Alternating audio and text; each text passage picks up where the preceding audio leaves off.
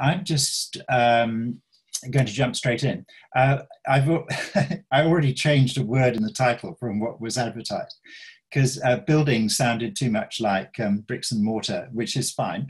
Well, no, it's not. There's huge embodied carbon in bricks and mortar. So I've actually used the word creating the future we want. I think creating is a far more important word because it requires even more of an imagination than what a physical building might look like. And of course, it's the future we desperately need. I will rattle through some slides and I will send to Harv and Bettina afterwards a PDF of them. So you have, sorry, I'm just realizing there's people waiting to get in. And I think I've lost the message. Oh, here we go. Good, I've actually managed to bring up a little tab that I can see people in the waiting room. Okay, no, it's good. Fine, thank you. I was going to suggest some light summer reading. Sorry, I'm using light in a particular way. The first one is this fabulous speech last week at Columbia University by Antonio Guterres, the Secretary General of the United Nations. Very early in the speech, he said, "Dear friends, humanity is waging war on nature. This is suicidal." And it is a very, very thoughtful, very articulate, very direct speech about what's going on. And there's a link on that page, not only to the United Nations webpage, but then on that page there is a video as well, should you want to look at it. In terms of how we might respond to these issues, two books that I've greatly enjoyed in recent months from two of my heroes. The first one is from Jonathan Porritt, his book Hope in Hell. This is literally the last decade in which authentic, grounded hope will be available to anchor everything we do to serve our families, friends, and future generations. No alternative but to commit to more radical political action, to get as many people as possible involved in campaigning activities just as often as possible. To bring such pressure to bear on our political systems while we still have time to shift from today's wholly inadequate incrementalism to full-on emergency response. That's the case for civil disobedience is now overwhelming. Non-violent civil disobedience, Jonathan obviously suggests or recommends. Porritt being, indeed, if the name's familiar, he is indeed the son of a former Governor General, but most of his life and work has been in the UK, although in recent years he's been contributing a lot more here in New Zealand, and absolutely a preeminent leader in the environmental movement in the UK. The other person is Christiana Figueres, who chaired the United Nations climate change negotiations from immediately after the collapse and failure of the Copenhagen negotiations through to the successful climax and conclusion of the Paris Agreement 5 years ago. And she's still a very formidable diplomat on climate issues.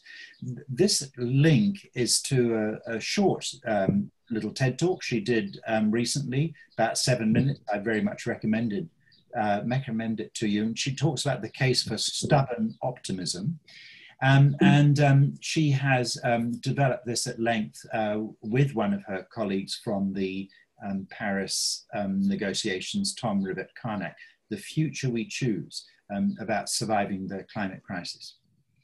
Of course, it's not both of these books are not narrowly about the climate crisis, i.e. what's happening with the climate, but it's with all the interrelated issues around climate. So it's not just fossil fuel emissions which are causing the change in climate, but it's about the way we grow food, it's the way we build buildings, it's the way we use roads and the like.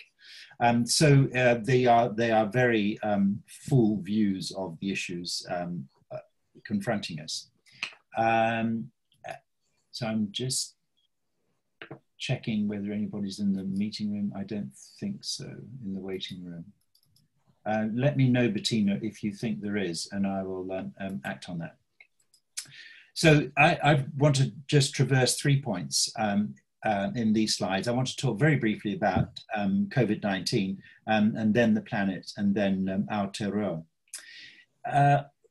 Essentially, what I'm going to say about the pandemic, I'm going to draw from a series of surveys of senior business decision makers around the world that Bloomberg has been making all the way through the COVID pandemic. And now, so this is from the September version of that. And you can see there's a whole bunch of countries running from New Zealand down to Cambodia. We're all scored on 4 things down the bottom there on the right-hand corner. Purple is political governance stability. The blue is tactics, measures and measures in economic reopening. The greenier one is healthcare and containment to handle pandemic crisis. And the purple one's a really interesting one: people's and society's spirit and resilience in uncertain times. You can see how we score. We actually outscore on all 4 measures all of the other countries. So that Bloomberg ranks us top. So it's not just about health, it's not just about economics, it's not just about politics, but it's also very much about now, sorry, I saw John Stuhlen's, I think he seems to be in. I apologize that I'm toggling backwards and forwards. So it's about our full response there, which is very encouraging. However, what we've got here in New Zealand, as indeed elsewhere around the world, is not a V-shaped recession or a U-shaped or a double dip W or an L down and no recovery. It's a K-shaped one, where there's winners, people who hold financial and housing assets, companies that are proactive, innovative, and resilient, companies in digital businesses and essential services.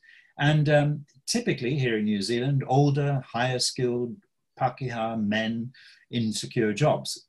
There's obviously some range, but we, people like me, are the luckiest.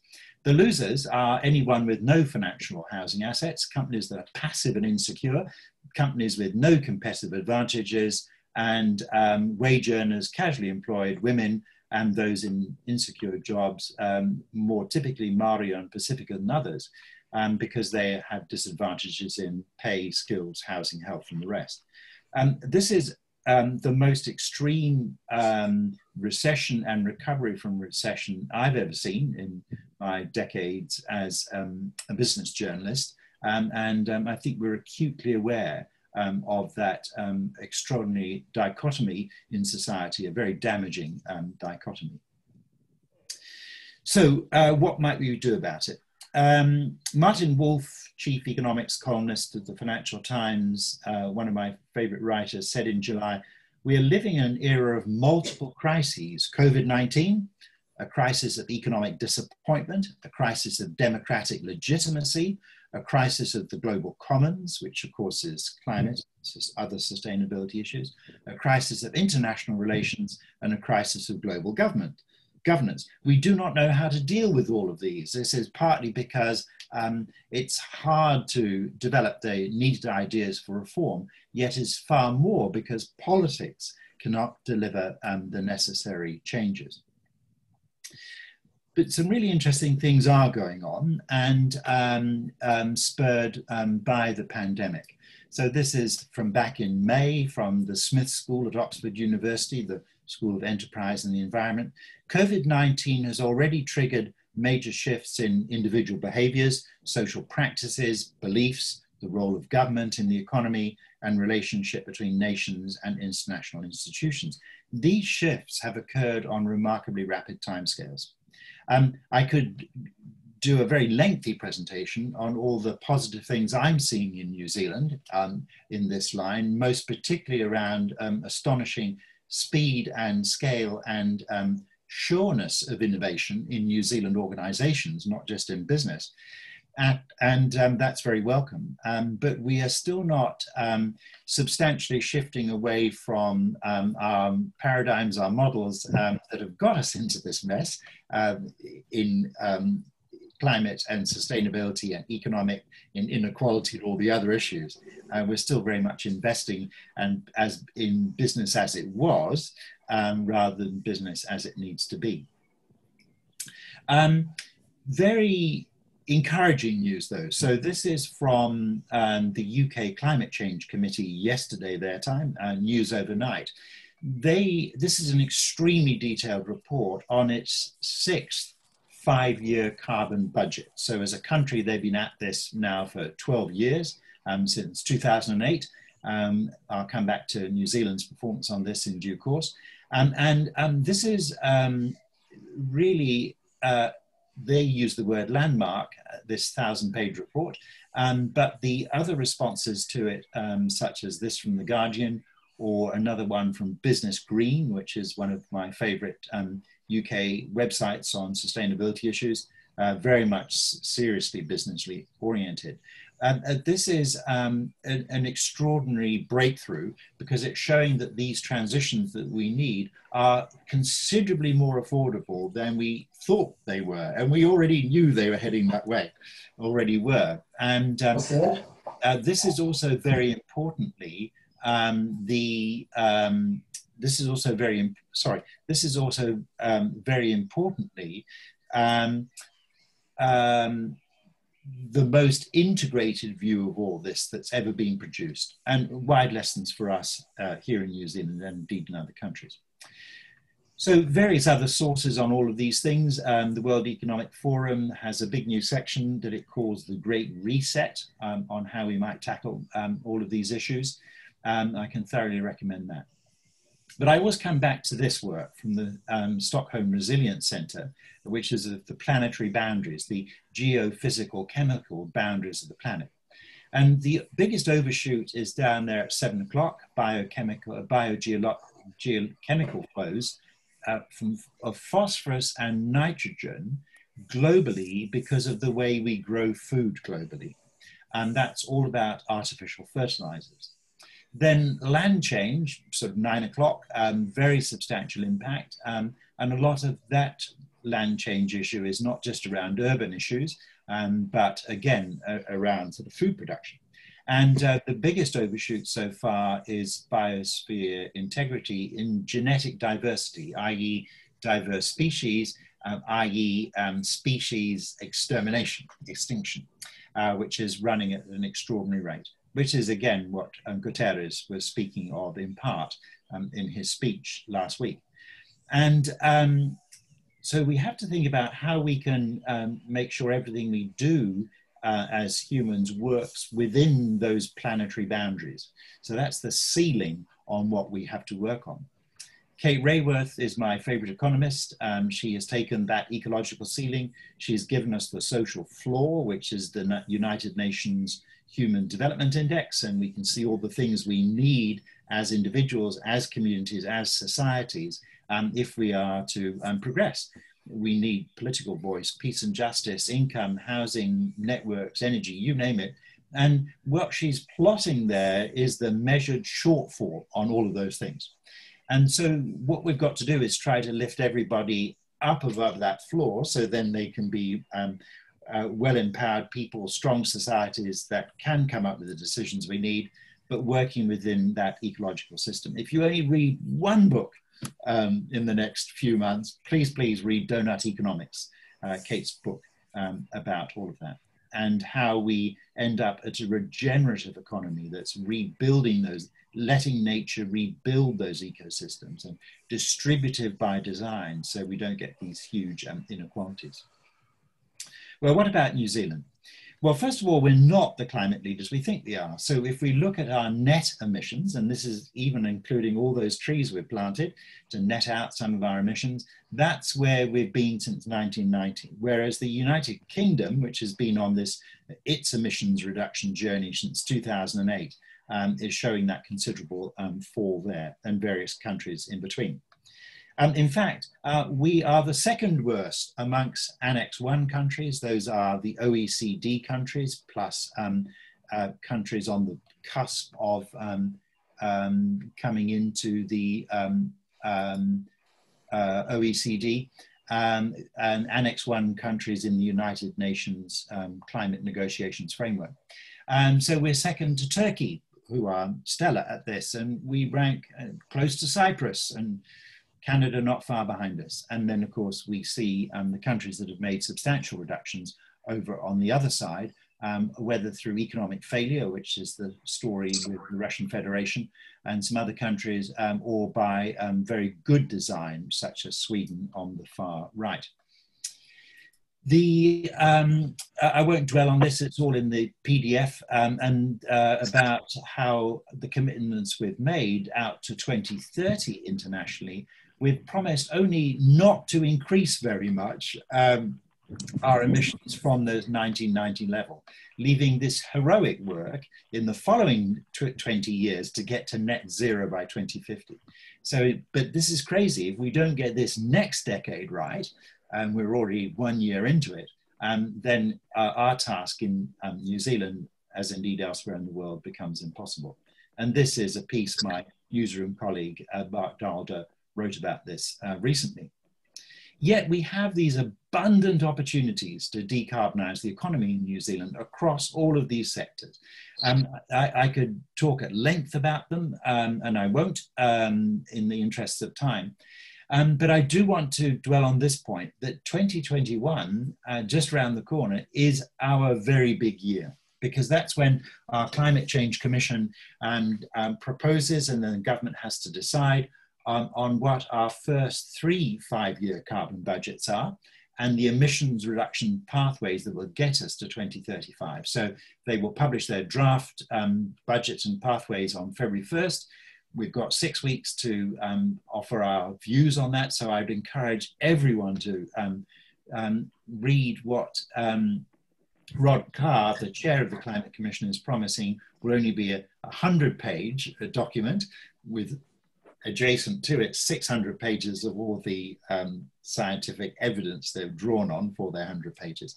But please, please, please, have a deep think about this. Put in, either individually or with others or in your organizations, and put in your submission. But then by May, the Commission will put its final proposals to government, and the government has a statutory obligation under the Zero Carbon Act to give its decisions by the end of the year.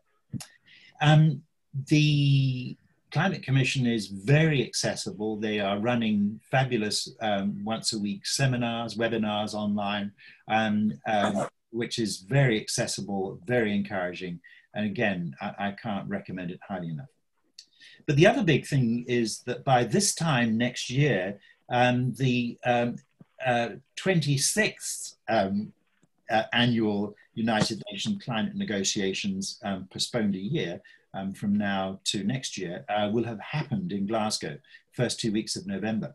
So all countries are required to bring under the Paris Agreement 5 years ago, are required to bring a more ambitious pledge to those negotiations, and a pledge that is consistent with only a 1.5 degree rise in temperature on the planet, whereas our current commitment is closer to consistent to being a 3 degrees rise. So there's lots of work to do. This is a quote from the Productivity Commission all the way back in 2017, but again, it's huge work on the low emissions economy, and our transition to it is still very readable, very important. So key quote: the shift from the old economy to a new low emissions economy will be profound and widespread, transforming land use, the energy system, production methods and technology, the regulatory framework and institutions, and business and political culture. And it's that last line about business and political culture, which is obviously actually the most important, because that's how we respond. It's our ambitions, it's about how we work together. And I do see some progress on that, both in certainly in business to some extent, but less so in political culture. That's those culture issues are absolutely essential ones to work on. In terms of people out there doing interesting things, the Aotearoa Circle is one of my favorites. Business and government leaders, a group formed in 2018. Jonathan Porritt was one of the founders, along with Rob Fennick, who very sadly died too young this March, and we miss him greatly. Their first very substantial piece of work underway the last couple of years, it was on sustainable finance, and that report, that final report out about a month ago, sets us excellently on a journey to sustainable finance. Tremendous buy-in by banks and all sorts of other financial organizations. I think we're really going places on that. And during lockdown, they had the Fennick Forum, which looked at food, transport, and energy. And you'll find their work on their website on that. Other very encouraging developments is the new primary sector strategy brought to us by the Primary Sector Council, good representation across the sector, fit for a better world, and regenerative agriculture, i.e. significantly changing in the way we use land and the way we farm. So we're giving that land and that water a chance to regenerate is very central to this. So that's the second document here alongside it. The strategy is Taiao, the Maori worldview and the framework in which this strategy for the sector is being pursued. And there's reasonably good buy-in around some key players in the primary sector and government on that. I have some connection with Pure Advantage, the great information source on our sustainable things. And that's through my Edmund Hillary Fellowship work. Collectively, we've been doing a lot of work on our regenerative future. This is a link to it. We've looked mostly at regenerative agriculture, but we've also looked at regenerative tourism. And I won't tell you much about that now, but I will just make this little plug, if I may. On Tuesday of this week, BWB published this book, 100% Pure Future, New Zealand's Tourism Renewed. It's a collection of 8 essays. The contributors are listed there. I'm one of those essay writers. This was our collective approach to imagine how tourism changes, not just because we're not currently getting any international tourists into the country, but because of the way tourism can play a far deeper, richer and constructive role in our ecosystems, our economy, our society, and our culture. And this is what the 8 of us are arguing for. This is now back to Kate Raworth's donut economy, but this is it reimagined with a lot of by Tagata Whenua, and wonderfully encouraged in this by 2 terrific young people I know, Juhi Sharif and Kriti Ambani, both relatively new Zealanders, both from the UK. Juhi originally of Pakistani family background, and Kriti from Indian, and so wonderfully New Zealanders. And Kate Raworth's been very involved in this work too.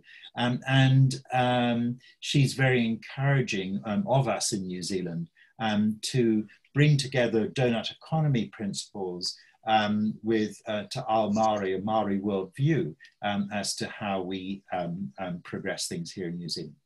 Kate was here last year. These are links to 2 of her presentations, and I'm perhaps throwing a slide on a third one into the PDF, where she talks a lot about New Zealand Um, we now have a Donut Economics Association, or Advocates of New Zealand.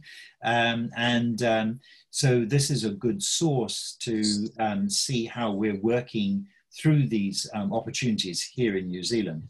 And on that website, there is wonderful explanations of donut economics, but looking at it in a New Zealand context. And so I'm a big fan on this. Another source, when we think about how we get large-scale collective action, this was a book earlier in the year, another BWB text, or full book, I should say, from Max Rashbrook, about government for the public good. And I think it's an incredibly timely book for the situation we're in today. I'll end on two final thoughts. About some more heroes for me. Generation Zero are absolutely one of them. They're the people who were deeply, deeply disappointed by the failure of the Copenhagen climate negotiations, and came back to New Zealand and determined that they would be the first generation to be of zero carbon. And I think they are by far our most effective advocacy group in New Zealand, because young, they have a passion, a vision, not bringing too much baggage of vested interests and old thinking and all the rest, but brilliant, most importantly of all, absolutely brilliant at building understanding and coalition. So when in 2016 in front of the Beehive, they launched a campaign for a Zero Carbon Act, essentially nobody turned up. I think there was about a dozen people, but they persevered. The following year, Labour adopted a Zero Carbon Act as the campaign promise, and late last year, the Zero Carbon Act became law. Technically, it was an amendment to our climate change response bill, but it's called the brackets Zero Carbon response. And that's what's created the framework of, for example, the Climate Change Commission and many other really important frameworks. But the point is, these frameworks are barely populated with any kind of policy. So yes, I'm a firm believer in declaring, as we did as a country last week, a climate emergency, because that's how urgent these things are, but how we have to focus and respond, because this is very urgent. We might think we've got 10 or 20 or 30 years to solve some of these problems, but actually but that's human time. In Earth time, the Earth is responding with a warp speed in terms of how fast climate and other deep manifestations of unsustainability in terms of ecosystem degradation and destruction and species loss is moving. Time is very limited, which brings me on, looping back to Jonathan and Christiana's point about non-direct civil disobedience. Back September last year, 170,000 people marched that day. That was one of the school climate strikes. And that about 170,000 people marched that day in New Zealand. It was our second largest public protest ever. That was about 3.7% of the New Zealand population. But very interestingly, 3.5% is deemed to be the threshold at which protests successfully trigger big social and political changes which transform societies. And that's the work of Erica Chenoweth of Harvard University, on her work that continues, but has been going on for many years now, looking at such actions, violent, non-violent, revolution, you name it, various categories.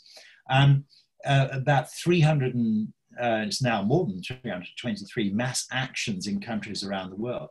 And it's the non-violent ones which are by far the most successful. So that's why, and here's links to a couple of Erica's pieces of work. So that's why I think it's really important for us to think of ourselves, how we respond as leaders. And first of all, in individuals, in the decisions that we make, but in the work we then do with others on this collectively. and that sense that we can't leave it to the government. The government is willing, but can only move as fast as the majority of the public are prepared to go. Yeah, I'm on a webinar. And so therefore, we have to make sure that we are leading, and then the politicians are delivering what we want. And that's how democracy has to work these days. And I think we have some willing people in politics, particularly the Prime Minister and some of her cabinet members and others, would do more if they felt that there was the public buy-in and support for more. And the Prime Minister is very good at explaining things and encouraging people to get involved, as she was and continues to be through the pandemic.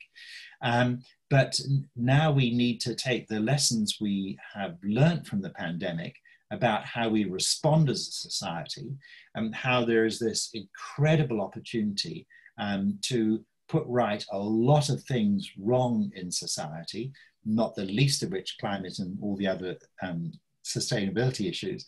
And in that same process, we can make substantial inroads on inequality and health and all the other issues that are dogging us. So that's my pitch to you as to how I'm suggesting we need to respond. And I'll just leave you with one last quote. This is from Rachel Carson, very much the mother of the modern environmental movement, and particularly with, well, all of her work, but particularly with her book, Silent Spring, in 1962. This is a quote from Silent Spring. "The human race is challenged more than ever before to demonstrate our mastery not over nature, but of ourselves." Thanks very much. And I'm just going to stop sharing. Excellent, thank you. And then you're very welcome to claim back the hosting. Harv. Excellent. No, we'll keep you as host, Rod. So, Rod, I'm always amazed at how much shit you know. It is fabulous. Thank you very much. So, and it's generally pretty interesting stuff. Rich Alderton has got a question here. In your view, Rod, what's New Zealand's biggest obstacle to reducing carbon?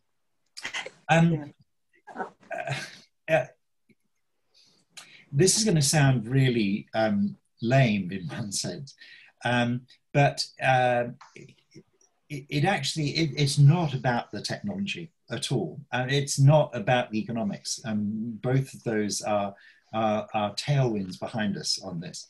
It is actually a failure of imagination to put those things together, a failure of ambition to do so. But on the negative side, we're obviously dealing with a bell curve of people. And so there are some terribly enthusiastic and bright and adventurous people at one end, but there's some really, really resistant people on the other who fear that they will miss out hugely. So the whole concept of a just transition in this is incredibly important. And again, that's something the government has articulated, but yet to give any substance to, how that we can bring everybody on this journey. But that doesn't mean if you've got some asset which is going to be stranded by this, means that you're going to be compensated for it, because there ain't enough money, even with quantitative easing, necessarily to compensate everybody who would love to keep doing what they're doing and making money the way they are now forever, when they can't. And so it's bringing those vested interests into the tent and being able to persuade them that they have a responsibility, they have an obligation, there is a future for them if they are on the journey, and those are the people that we have to work on. Yesterday, I spent the day with a major gentailer, it's Genesis Energy, which has made a commitment to science-based targets, i.e. reducing its emissions in line with that 1.5 degree target. And this is, you have to be approved by a coalition of science bodies based in New York to be able to claim a science-based target. And they've, are still a large emitter because of coal and gas being burnt at Huntley. But they are very engaged about how they can play a role in the electricity revolution. So it's about how we electrify a lot of things that we're using fossil fuels for at the moment, not the least of which transport, but also industrial heat and process are the other big issues.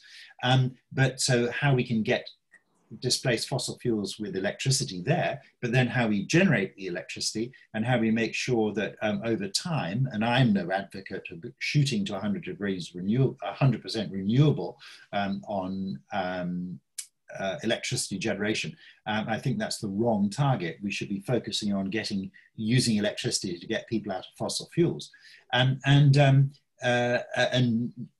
in due course deal with the last few percentage points of fossil fuels in electricity. So there are organizations, there are people that are very keen to move, that they're doing the best they can, but we're not getting it together as a country, which is why I think next year is fundamentally important, because the Climate Change Commission is giving us that roadmap. And the commissioners are just a fabulous bunch of people. They are so good. Rod Carr, the chair, is so articulate on all this and explains the issues so well. That's why I'm just urging everybody to just dive into all this stuff, get your heads around it. Because if we fail on this, everything else becomes pretty irrelevant, quite frankly. Rod, the other interesting thing about Rob Clark is that he's positive. He puts out a very positive vibe, doesn't he? It's not like doom and gloom. He's going, we can do this, which is very nice to hear. Yeah, but crucially, he also is very good at laying it all out in terms of the risk, the complexity, the decisions yet to be made. So that's why I think he's tremendously effective. Yep. So I've got a question here from David Wilson. You might include public servants in your list of winners from COVID-19. Okay. So where to from here for the productive economy? Well, first of all, I just pick up on public servants. Some of them have quite a few of them have played really important roles over this last 6 months or so. But also, and this was better during the height of lockdown, for example, the first lockdown, there was quite a lot of innovation going on in the way, say, for example, business was working with government to try and work through how to make things function during lockdown. And I think a good bit of that has gone away. The public services tended, like other parts of society have, to try to settle back into some well-established patterns. We need to encourage them to move on. But in terms of the productive economy, I won't, look, I can broadly articulate in pretty much every sector of the economy what this future looks like. Now, I'm not going to attempt to do that now because we've only got an hour. And I am superficial. I can only offer broad themes, but I think they're very robust themes. I think they are very robust arguments and evidence at that high level. So for me, one of the great pleasures of my work is having the chance to be, as a journalist, to be around people, organizations, companies, you name it, as they work through the intense detail of trying to, and complexity of building strategies to do all this. So look, I am optimistic. I can articulate that view, and I can put you in touch with people pretty much in any sector out there who share that sense of opportunity and adventure and necessity. So a big thumbs up to the productive economy. And I include the dairy industry in that. Dairying can get to regenerative agriculture principles pretty quickly. Solving methane does take time, but even if they only keep chipping away at 1% a year on methane, sorry, methane plus, per kilogram of meat or kilogram of milk solids, then they will get there. And that's the trajectory they've been on for a long time. They will get there. And one of the most important things to look for this coming year is the work of He Waka Eke Noa. And this was the body that the primary sector suggested to government as a way of working out and working with government on how to measure, mitigate and price agricultural emissions. And there's some real drivers in that, not the least of which is if the government decides that that process, which is due to complete in 2025, is making insufficient progress by the end of, gosh, is it 21 or 22? Anyway, interim, and then they're going straight into the emissions trading scheme, albeit a very modest pricing. But my take on how that work's going, and I haven't had a chance to check back with them in the last couple of months, is that that work is progressing. So now, well, for example, if you go to the New Zealand Agricultural Greenhouse Gas Research Centre's website, they have a wonderful part of that called Ag Matters. And again, they have been doing fabulous webinars in recent months, exploring of all of these issues. So whilst they're still doing the science, which is how they've been busy since Copenhagen when they got going, they are now being far more articulate about the solutions and how this works through. So look, this can be done. I mean, I'm in no doubt about it if we individually and collectively put our minds to this. So, Rod, we've got a question here from Richard Kirkland. We had our National Climate Change Risk Assessment released earlier this year. The National Adaptation Plan is expected in due course. What can we realistically expect of the latter, given your comment of frameworks not being populated with policy? There's a number of big steps in that. To me, the most important one is the, I was trying to find the right language here, is the huge work now underway in the second term of government on bringing the best principles and architecture and precedents and knowledge through from the RMA into new legislation. And so the guide for all that is the Randerson report, chaired by Tony Randerson, who remarkably, almost 30 years ago, was involved, very heavily involved as then a QC. In later years, he became a judge, now retired, in helping the incoming national government work out what had been left behind by Sir Geoffrey Palmer's government to give us the RMA. Now, I'm actually a fan of the RMA. I think there's a lot of good things about it. And the idea, and I appreciate all the frustrations with it, but what Tony and the Randerson report and his colleagues are recommending is two pieces of legislation, one of which is a new development and environmental legislation, and then a strategic planning legislation alongside it. But they're also advocating for a particular third piece of legislation on climate, particularly around adaptation issues. And I think it's really important to get that piece of, that very important piece of legislation in place over the next few years. And quite honestly, the biggest thing about adaptation that we've got to sort out before that is to make it very clear to people, whether they're in houses or businesses in very climate vulnerable places, that exactly what their risks are. And whilst we in the rest of society can offer them some help in moving, if that's what's required, and for many of them it will be, there is no way that we can, as a society,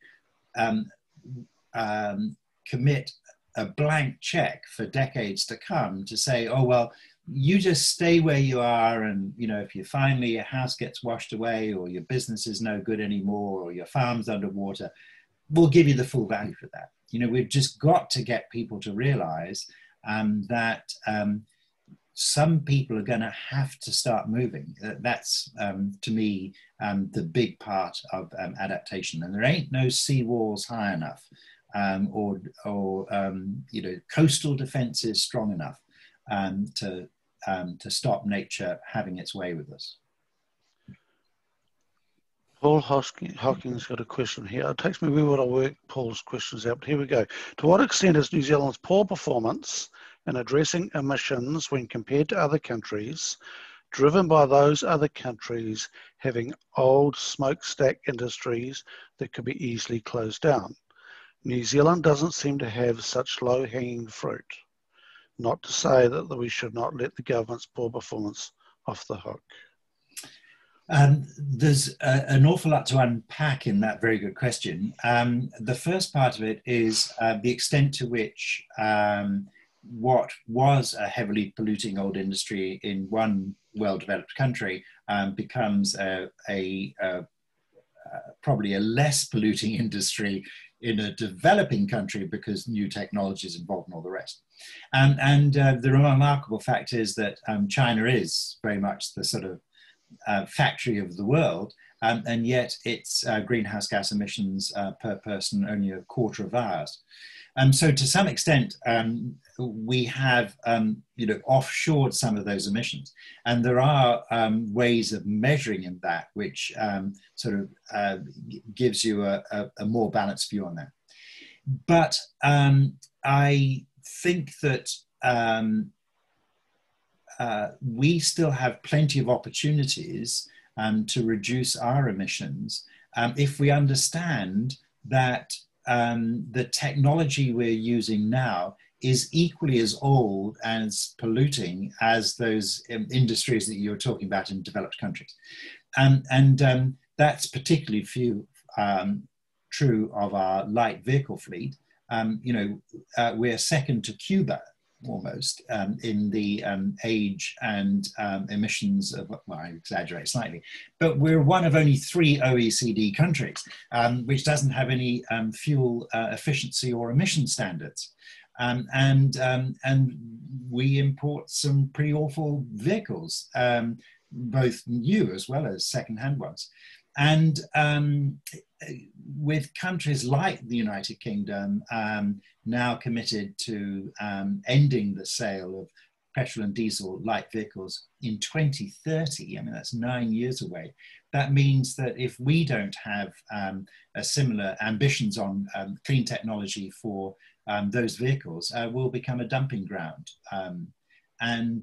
If we continue to make double cab utes unrealistically underpriced, so there's no fringe benefit tax on them, for example, and they're relatively cheap to buy. You get an awful lot of vehicle for a twin cab ute, in a twin cab ute. The vehicle companies need some help of a policy and prescription nature, so that they will bring in better vehicles. I mean, Toyota is trying to bring in at least hybrid versions of, Hiluxes and, all its other utes. But some support from government with some emissions and fuel efficiency standards would be a help. The government is talking about that now in the second term. New Zealand First was a huge roadblock to all that in the first term, and without them in the coalition, that's going to be easier in the second term. But from what I understand of where that's going so far, it's not going as far or as fast enough as I would like to see.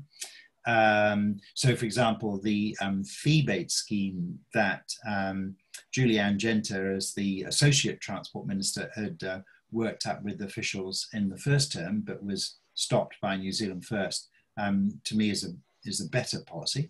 But I want to make one other very big point about that transition in vehicles. It's not just about getting all light vehicles, and indeed in due course heavy vehicles, to zero emissions, because that still then leaves an awful lot of vehicles around.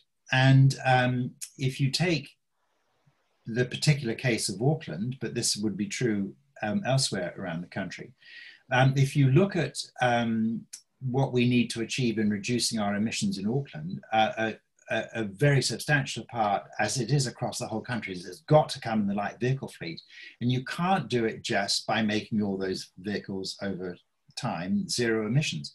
You've got to use less vehicles.